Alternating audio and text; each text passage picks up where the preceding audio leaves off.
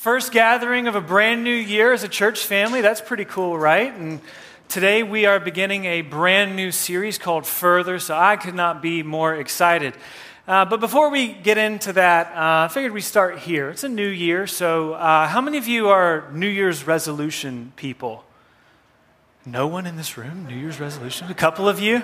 All right, for the three of you that do it, have you, you know what I'm asking next, have you already failed at your New Year's resolutions? We've had a week. The social scientists say something like 80% of people fail in their New Year's resolutions by February. So if that's you, just give it a few weeks and everybody else around you will be in the same boat and we'll all be back to the way we were. Personally speaking, I'm not much of a resolutions person, but I do find it really interesting that our culture just kind of takes it for granted that something you should do at the beginning of every new year is begin to think about self-improvement. You see, resolutions, they kind of work on this premise that my life is going somewhere.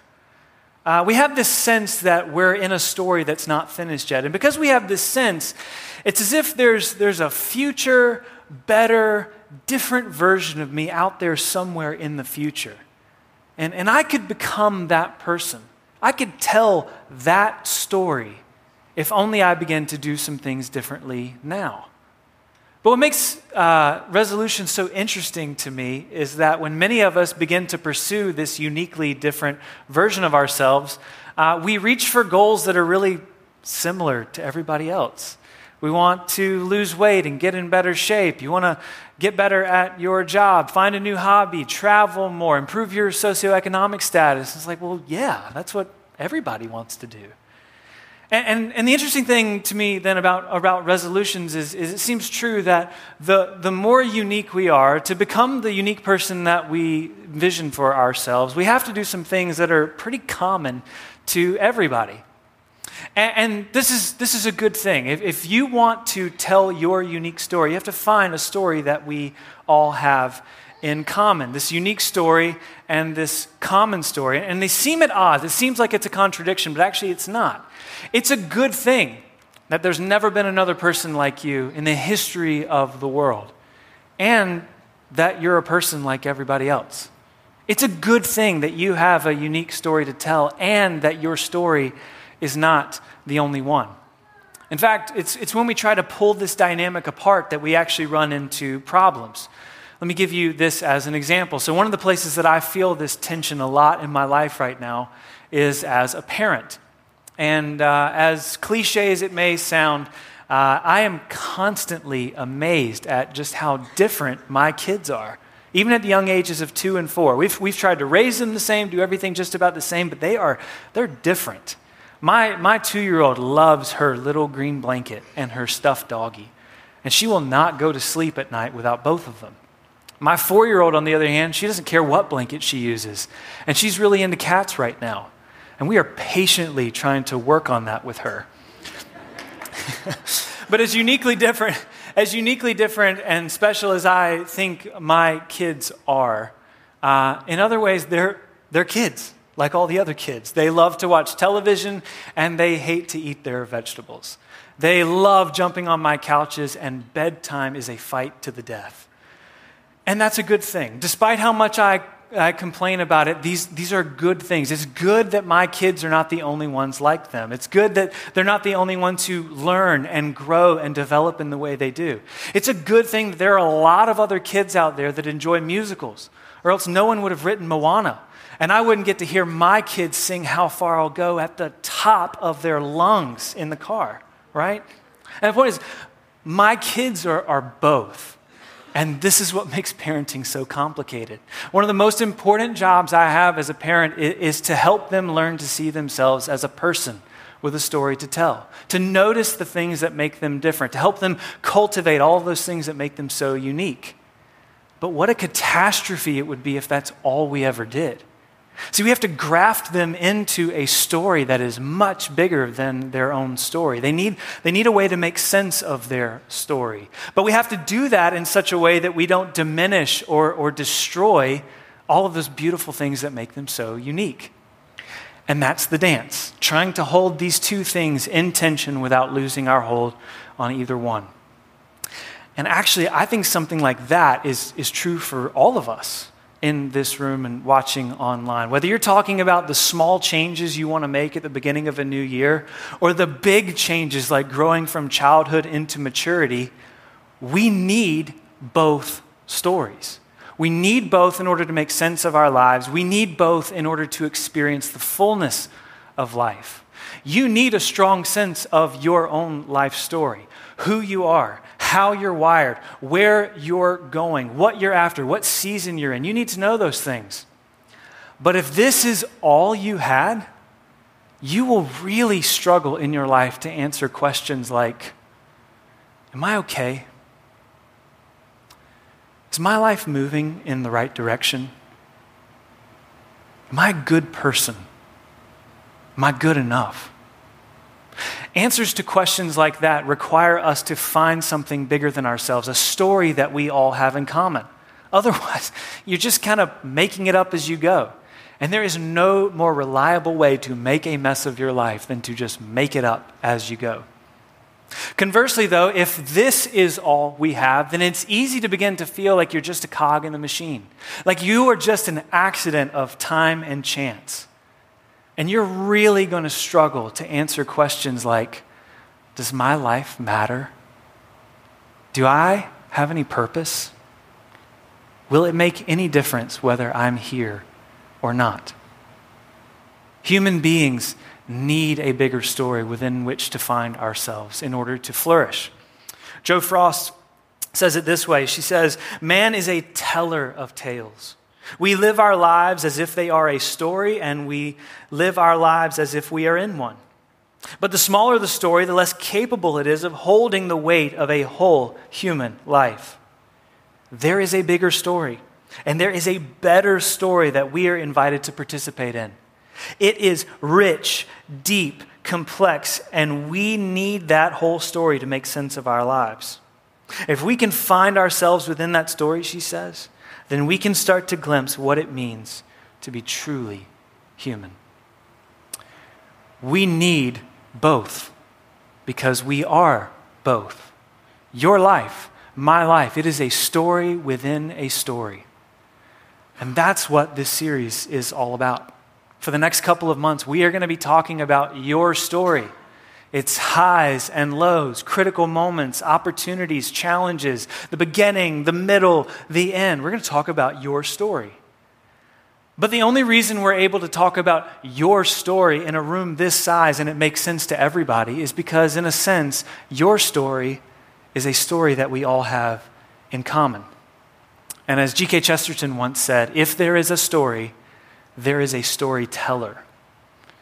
And so our goal today is just to kind of set the context of where we're going to be going for the next couple of months. And I can think of no better way to start the year 2024 off, to start this series off, than to simply fix our eyes on the author of the story that makes sense of every single one of us. Talking, of course, about the God of the Bible, the triune God, Father, Son, and Spirit. Admittedly, this can be a difficult thing to talk about. That God is Trinity is one of the most fundamental claims of the Christian worldview. It explains our view and understanding of the character and nature of God. It explains so much about our understanding of the nature of reality. And yet, the idea of God as Trinity is intimidating for many of us. It's confusing for many of us, if we're honest. Fortunately, we don't have to resolve all of that today. We don't have to convince ourselves that even if we wanted to, we could unravel all of the mysteries of God. We don't have to do any of that because God has revealed himself to us. And it's what the triune God has revealed to us that has the deepest relevance for the story of our lives. Christopher Watkin writes, the biblical God is one God in three persons, meaning that relationship is part of the fabric of reality right from the beginning. Not something that enters the story of this universe later on. God was not all alone on a pre-creation island, only afterwards entering into relationships. His being is relational from before the very beginning. But in the beginning, this God, this relational triune God, created the heavens and the earth. These are the familiar words that begin the Bible. the first revelation of God in Genesis 1:1. In the beginning, God created everything. All of creation is the good and intentional result of the creative activity and the personal love of the triune God. All of it, everything, is part of one story, God's story.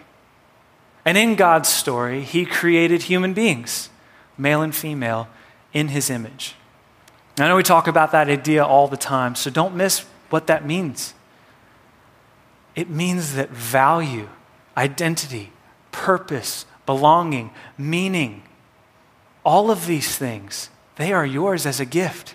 You don't have to earn those things or wonder about those things or question those things. They are given to you as a generous gift from the God who created you in his image.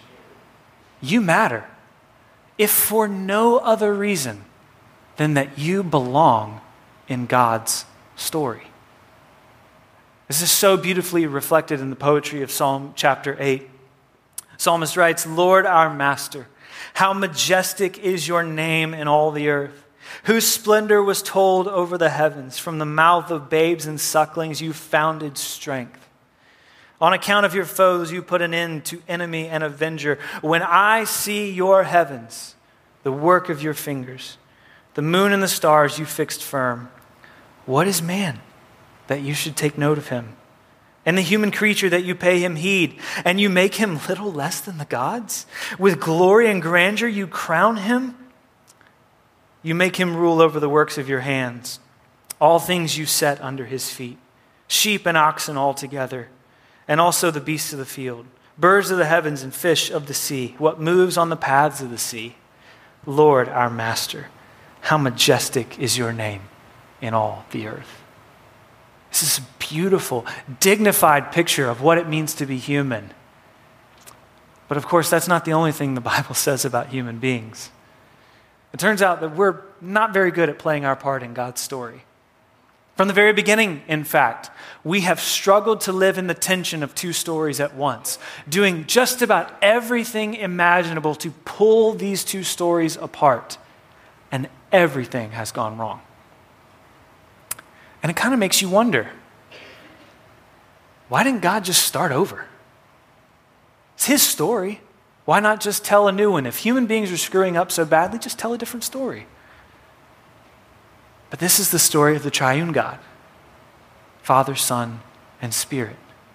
It is in his nature to pursue, to reconcile, to heal, to love. And he will not simply abandon his creation. This relational dynamic in God's personality was first discovered by the children of Abraham, the nation of Israel, who God made a special covenant with.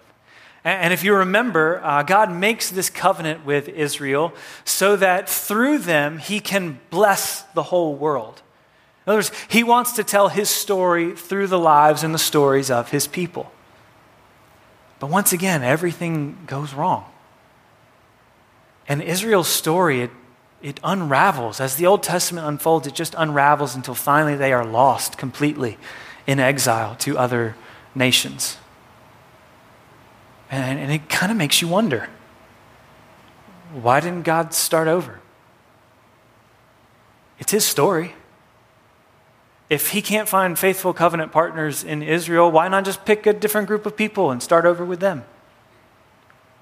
But this is the story of the triune God, Father, Son, and Spirit. It is his nature to pursue, to reconcile, to heal, and to love. And he will always be faithful to his promises. But how? How is God going to get this story back on track? Well, what if God entered the story? In the beginning was the Word, and the Word was with God, and the Word was God.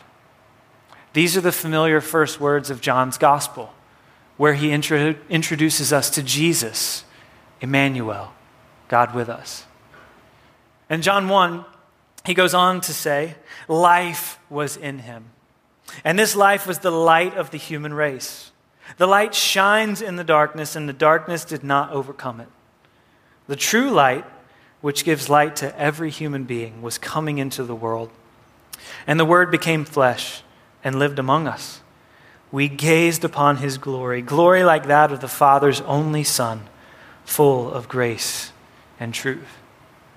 And John's claim here is that in Jesus, in this one person, God's story and the human story are finally in perfect harmony, completely entwined and overlapping. And Jesus was what we were always supposed to become. Jesus is what we never did become. Finally, a perfect image bearer of God. Finally, a faithful king of Israel who will lead his people into covenant faithfulness and unleash blessing to the nations. Finally. And we killed him. We killed him. Of course, this too was all part of God's plan.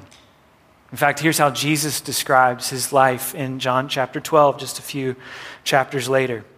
The time has come, he said. This is the moment for the Son of Man to be glorified. I'm telling you the solemn truth. Unless a grain of wheat falls into the earth and dies, it remains all by itself. If it dies, though, it will produce lots of fruit. It's like, really, Jesus? That's what it means for the Son of Man to be glorified?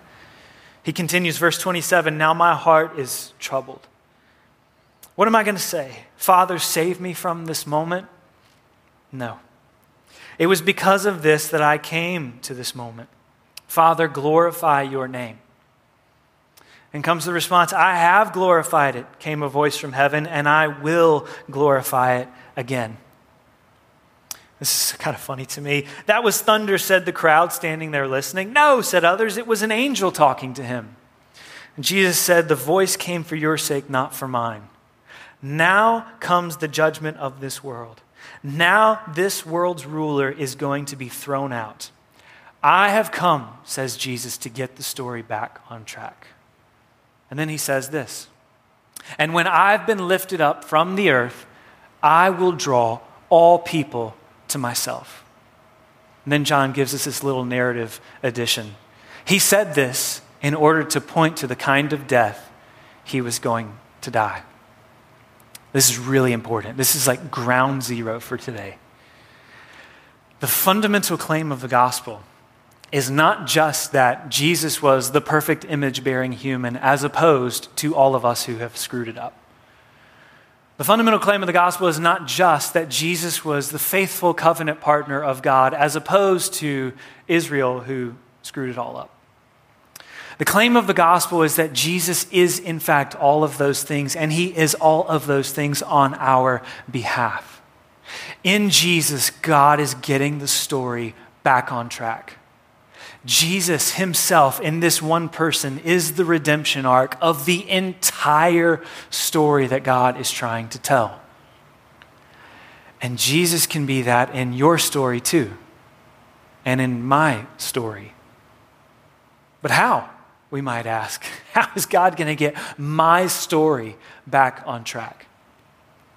Well, what if God entered your story? What if God entered your story? Listen to the Apostle Paul's reflections in Ephesians chapter 1 about what Christ or what God has done for us in Christ. He says, let us bless God, the Father of our Lord Jesus, the King. He has blessed us in the King with every Spirit-inspired blessing in the heavenly realm. He chose us in him before the world was made, so as to be holy and irreproachable before him in love. He foreordained us for himself to be adopted as sons and daughters through Jesus the King. That's how he wanted it, and that's what gave him delight. So that the glory of his grace, the grace he poured out on us in his beloved one, might receive its due praise. In the King and through his blood we have deliverance. That is, our sins have been forgiven through the wealth of his grace which he lavished on us. Yeah. With all wisdom and insight, he has made known to us the secret of his purpose, just as he wanted it to be, and set it forward in him as a blueprint for when the time was ripe. His plan was to sum up the whole cosmos in the King. Yes, everything in heaven and on earth, in Him. In Him we have received the inheritance. We were foreordained to this according to the intention of the one who does all things in accordance with the counsel of His purpose. This was so that we, who first hoped in the King, might live for the praise of His glory. And then Paul says this, in Him you too, who heard the word of truth, the gospel of your salvation, and believed it, in Him you are marked out with the Spirit of promise, the Holy One. The Spirit is the guarantee of our inheritance until the time when the people who are God's special possession are finally reclaimed and freed. This too is for the praise of His glory.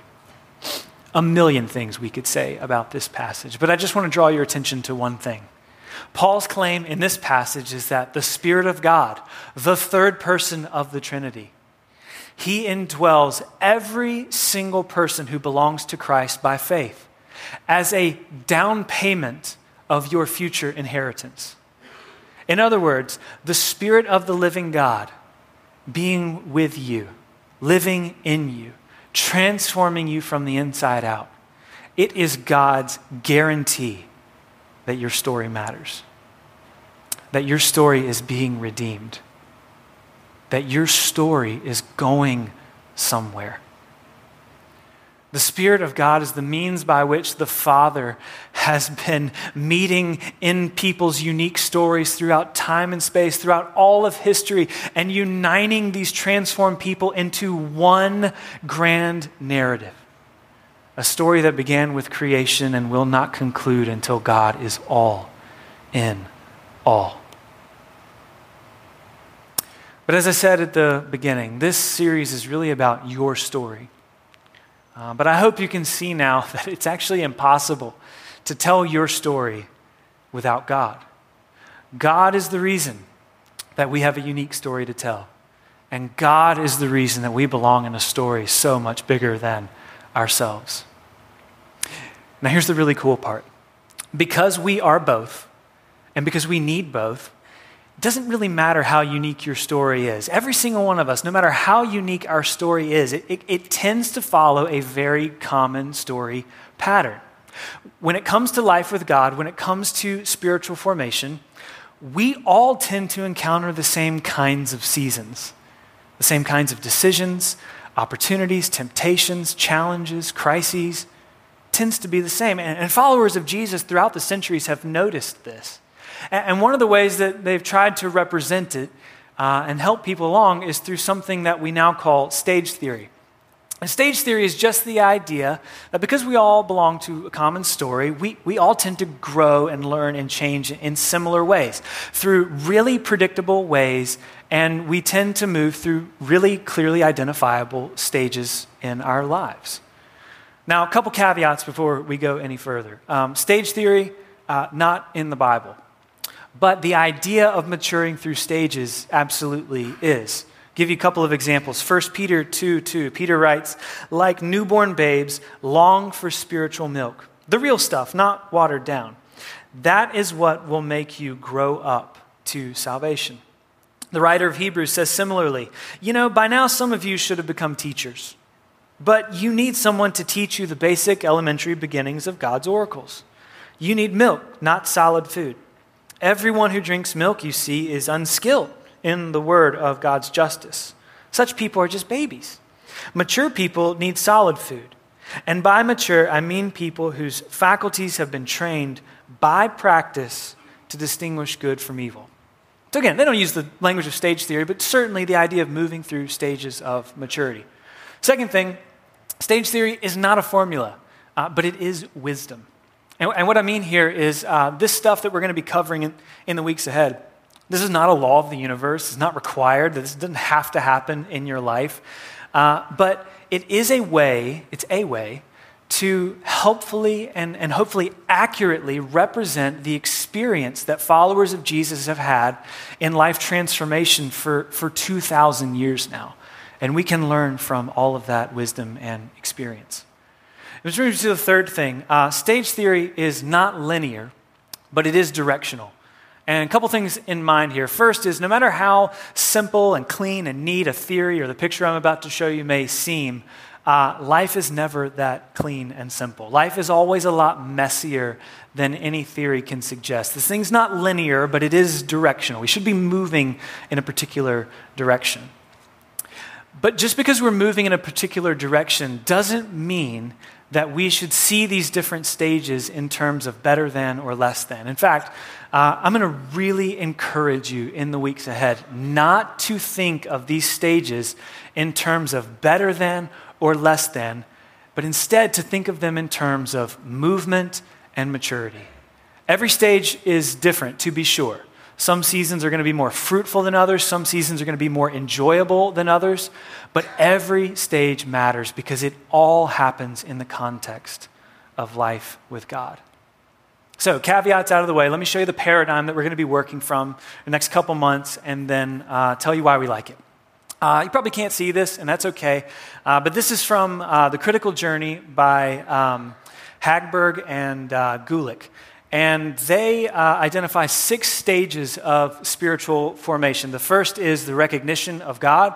Second stage is what they call the life of discipleship. The third stage is the productive life. The fourth stage is the journey inward. Between 4 and 5 is something they call the wall, and we're going to get into that in the weeks ahead. Stage 5 is the journey outward. And stage 6 is what they call the life of love. Now, what all those stages mean, how they work together, what it means for you, that's the subject of the next couple of months. For today, though, I just want to tell you why we like this paradigm, why I have found it personally helpful, and why our leadership team believes it's going to be beneficial for this church family. And the first reason is this. I think this paradigm really helpfully illustrates that all of life counts. One of my favorite quotes ever is from a guy named Dallas Willard. And he says that God is not interested in something called your spiritual life. God's just interested in your life. And the thing that God gets out of your life is the person that you become. And it's this beautiful reflection, I think, on all of life counts. All of life matters. It's all important to God. And the second thing that I think this paradigm is really helpful with, and ones like it, is that it illustrates the fact that formation in Christ takes a lifetime. I probably don't have to say this, but I will go ahead and say it. You are never done growing up into more of Christ. There are no shortcuts. There's no fast forward button. There's no seasons off. There is just the slow, methodical, deliberate, intentional work of becoming every single day. Robert Mulholland writes, "Spiritual formation is not an option. The inescapable conclusion is that life itself is a process of spiritual development. The only choice we have is whether that growth moves us towards wholeness in Christ or towards an increasingly dehumanized and destructive mode of being. The Christian journey is an intentional and continual commitment to a lifelong process of growth towards wholeness in Christ. It is for this purpose that God is present and active in every moment of our lives."